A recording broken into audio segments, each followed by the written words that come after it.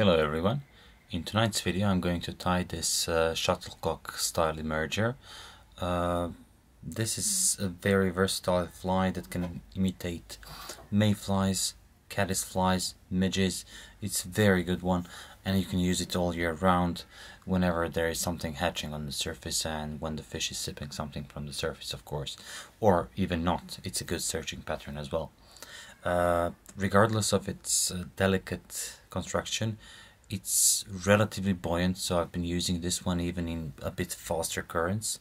The only downside of this one is usually natural colored CDC is not that visible, so maybe you want to incorporate some white CDC feather or maybe some yarn to increase visibility, but let's stick to the basic one and I'll show you a couple of tricks with thread and how to attach CDC wings so they are like impossible to pull out. Only if you'd like completely destroy the fly you will be able to pull out those wings. So without any further ado, this is going to be a short one. Let's hop into tying. For start, I'm going to place my hook in the vise. This one is relatively large. It's size 14, 2487 barbless by Tiemco.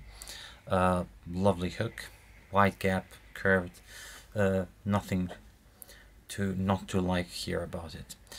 For thread, I'm using UTC Ultra in 70 denier, light olive color, but I'm going to make it a little bit less light, so dark olive. And I'm going to use 2 CDC feathers. I've been talking in in my previous videos from maybe a year ago about CDC construction, so these triangular ones. So literally what you need is, like, when you pull those, when you stroke those barbs, CDC barbs, they will all meet at the tips of the feather. So it is important because later we will use most of the feather barbs. We're not going to waste much of it. So let's just hop into tying. It's very useful to wax your thread here.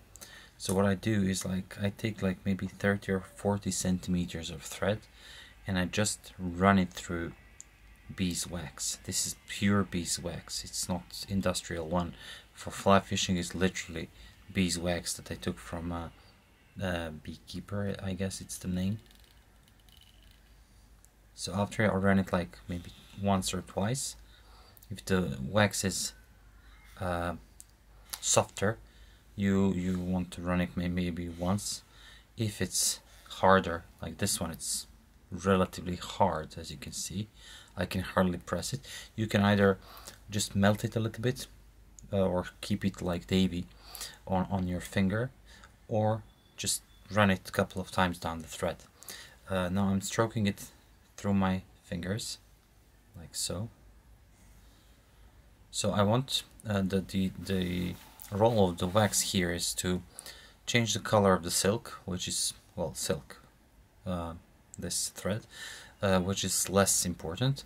More important is that it acts like a bonding agent, meaning that it keeps those fibers together, keeping them stronger. When you keep this thread flat, it's at the weakest point at this when it's flat. It of course has its advantages if it's flat for tying, but if you twist it and cord it, it becomes stronger. Something similar happens with wax, so it makes your thread stronger and more resilient to trout's teeth, which is quite a good advantage with something as sensitive as this UTC thread sometimes.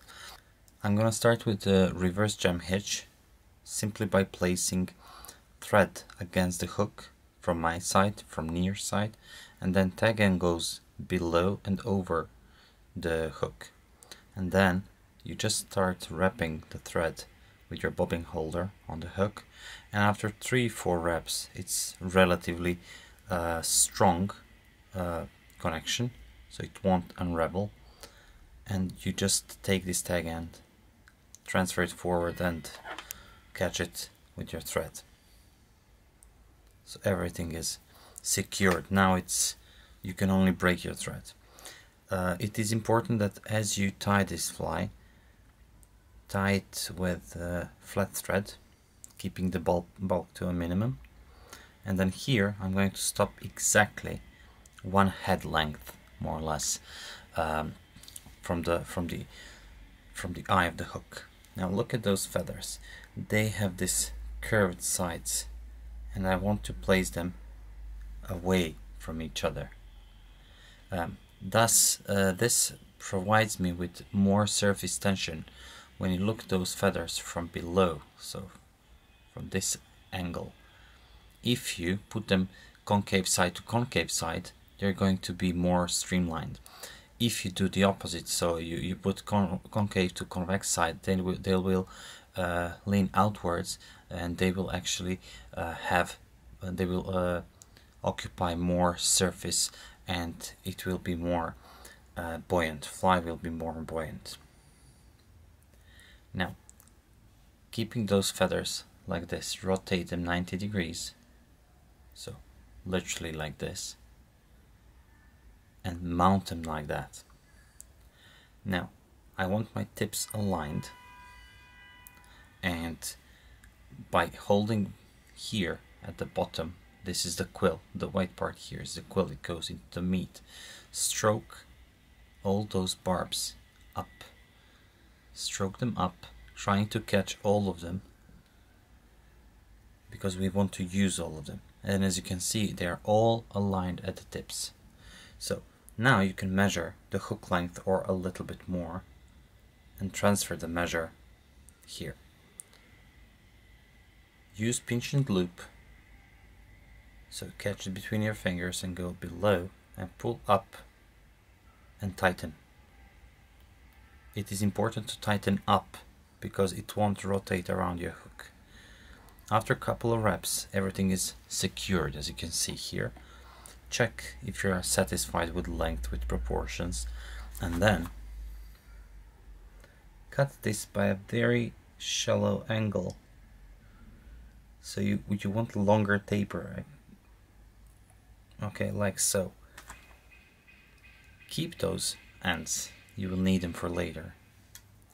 Now, again, with flat thread is important because it occupies, it's wider, more room, meaning it's much easier for you to catch all those materials as you go rearwards. So as you can see, I'm catching all the CDC. You can slightly overlap the thread. So go a revolution, pull up, revolution, pull up, revolution, pull up. This way you will keep all those barbs more or less at the top of the hook. Okay. Now the beauty of this fly is that you can actually do whatever you want with it. Now I can attach rib, I can use another body material, I can use maybe stripped peacock barb, maybe I can use biot, whatever, but the construction of the wings stays the same. So I'm just gonna create with flat thread nice and smooth body, and by cutting this CDC at this angle that I showed you, this helped me a lot. So I'm actually making just this layer, and that's it. I can increase a little bit of thickness here if I want to imitate a caddis maybe, but usually this is all you need, so keep it simple, and that's it. So now maybe let's look at this. 1-2 reps before those wings. Stay there, don't go anywhere.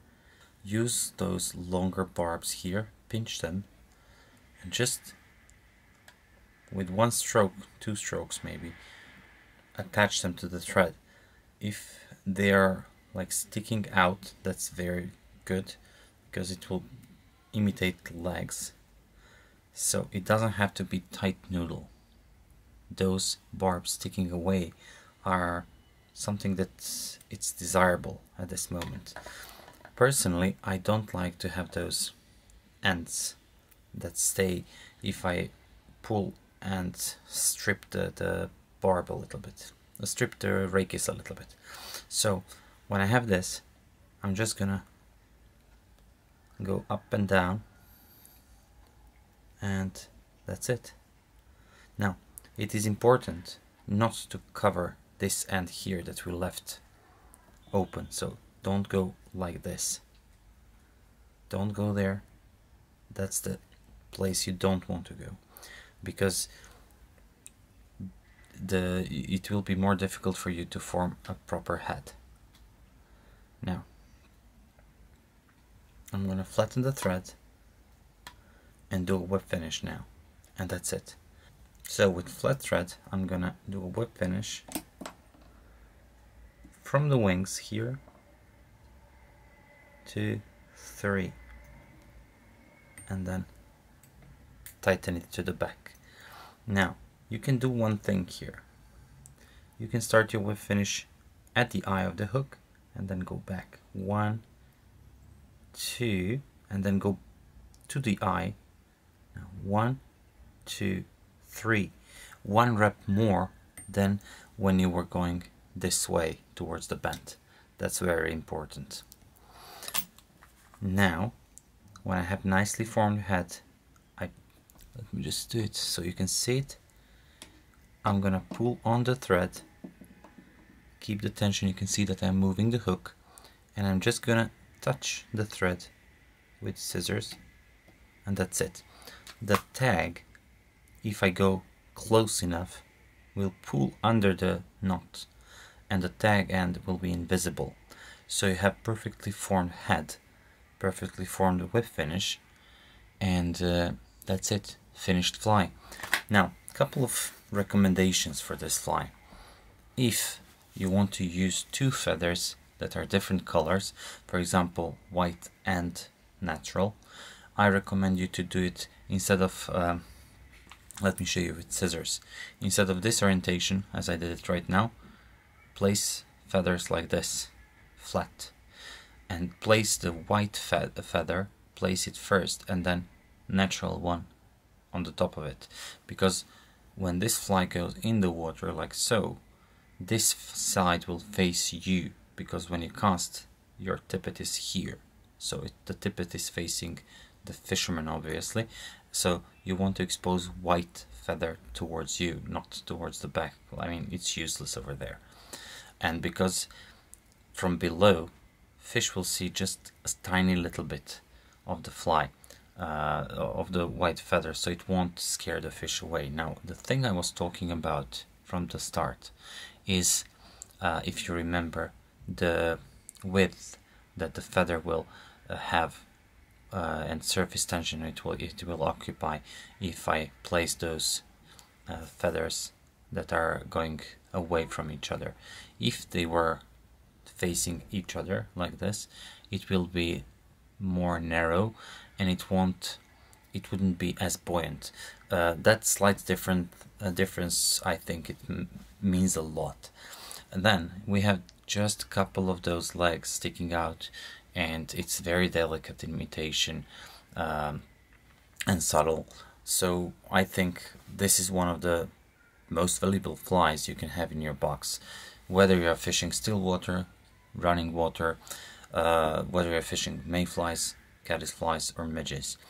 I do these in range in sizes from, let's say, 24 up until 12. 12 is the maximum one I would make, because that's what I need on the rivers where I fish.